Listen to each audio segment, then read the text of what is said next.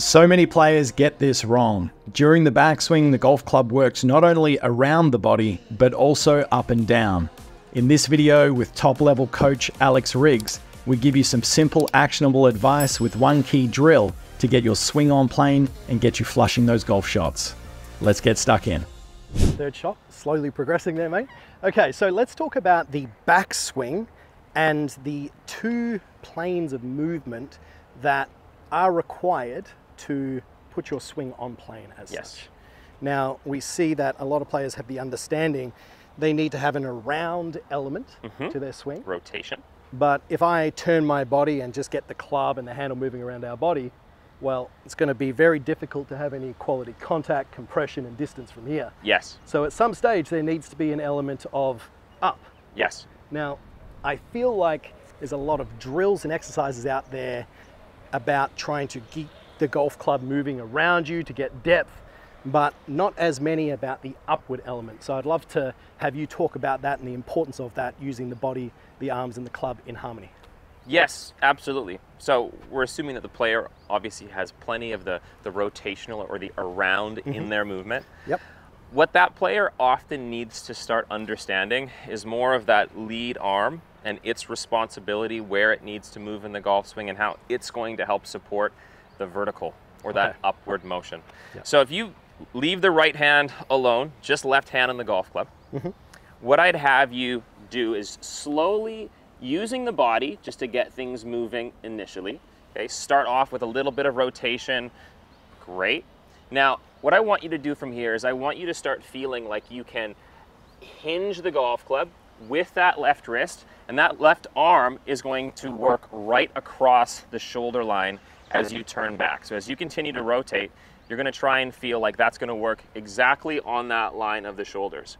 So there's going to have to be some element of a lift to the arm to achieve that. Yeah, for sure. And one thing I really like about even just the first section of this drill is it promotes a quality grip with the lead hand, because we get a lot of players that might be a bit too palmy. As soon as they grab this golf club and try and move it, they're not going to be able to hinge the golf club correctly. It's going to feel incredibly heavy. So a great little add-on to this, guys, is when you do place your left hand for the right hander on the golf club, just give it a little bit of a tap up and down like this, kind of like a hammer, because believe it or not, that's the movement we're going to promote a little bit later on. So back to the start position here, just like Riggs was saying, we're going to use our torso to start that backswing. And then from here, it feels very heavy unless I add in some hinge. Yes, that's you forming a lever. Yeah. When we form a lever, we're making something that would otherwise be very heavy feel a lot lighter to our body, so we stabilize it. Yep. Now, once this is essentially locked in, what we want to be combining is more rotation with some arm lift. Yeah, perfect. And let's say that this is the first time I've done this, I'm not quite sure and don't have the awareness of what the lift is. If I start moving my body or my club in this plane here, that feels awkward and uncomfortable. Heavy. If I move the club around me, it gets even heavier, even though I've got the hinge. Yes. So based on the way this golf club is designed and the weight of it, the counterbalancing effect of adding the hinge and then turning actually keeps this golf club very light in space. Correct. And I would be straining to hold this if it was on this angle or over here, but the weight of the object as I move back tends to keep everything in balance, and I really feel my core activated by this stage here. Yeah, you're working. Yeah. You know, and some people, they might find that this drill, isolating and just doing it with their lead arm, is a challenge. Yeah. And there's a great way, just by shortening the golf club up this way, we can add in a way of working through steps. So if you held it a little bit lower on the grip, it would naturally feel a little bit lighter to you. Way lighter, so for someone looking for a step in between that, that's a good way to start. And I love that as well, because it gives us a bit of a reference in the back end of the club of where that should be pointing. So by this stage here, a little reference from face on, guys, hands in front of the trail leg, club face slightly turned down, shaft level with the ground.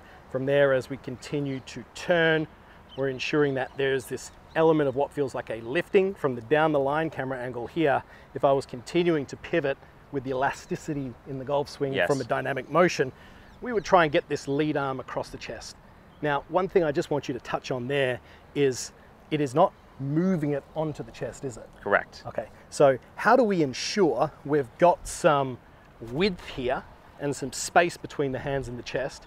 Even though we're still, from this down the line, trying to match it up with our shoulder plane, we certainly don't want it moving across.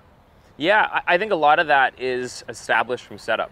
Okay. Okay, in setup, what we should have, if you get into your address position, there's a connection that we have between the arm and the torso. You see a lot of players swing with a towel underneath their armpits or a glove underneath an armpit. So having a little connection in through here, we just want to retain that. Yeah. So that's going to be retained as you start back. You're going to get your body to start moving. This is still here. We're going to bring in the hinge.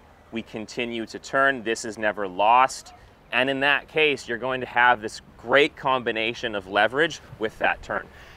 Great point. Brings that element of awareness, and you'll often see pros do this on the tee box, lifting up their left sleeve. Now, they're not trying to show off their guns, some are, but they're also trying to bunch up a little bit of shirt in here sometimes, and let's call it a way around feeling connected in the swing and on the golf course, right? So bringing that bunch of shirt underneath your armpit there, now I've got a bit of an awareness there at address. Don't tell your playing partners that you're doing this. From there, use your torso, a little bit of hinge, and I'm still aware of this connection point here, guys. If I was to take just the one hand, pivot to the top, that maintenance there of that pressure point is still intact. Go back to that same point. We'll graft that out with two hands, so the turn, a little bit of hinge, maintaining that pressure point feels exactly the same. Yes. And you can see by that stage there, that's looking great. Little checkpoint from down the line, hands in front of the chest. We can see we've created this sort of L-shaped structure by the time the lead arm. Exactly. So really good width there. One other little addition that I tend to do with players who are struggling with that concept of not pinning the arm to the chest is just grab your back fist here, Riggs, place it up again so it's actually on your pec, and then that makes the golf club a little bit lighter as you do this motion as well, because it just adds a bit of support. Little anchoring. And also, yeah, exactly. And also just ensures that by this stage of the swing, we are not getting into a position where we're pulling it across. So I think a really nice combination of those exercises will put players into a better backswing position where they're having a little bit more up there. Exactly. Anything that you'd add on there before I map one out and hit one down there? I think you're good to go. All right, let's go and do it. Now, for a play when I was growing up, I always tend to have way too much around in my swing. Used to get the trail arm behind me.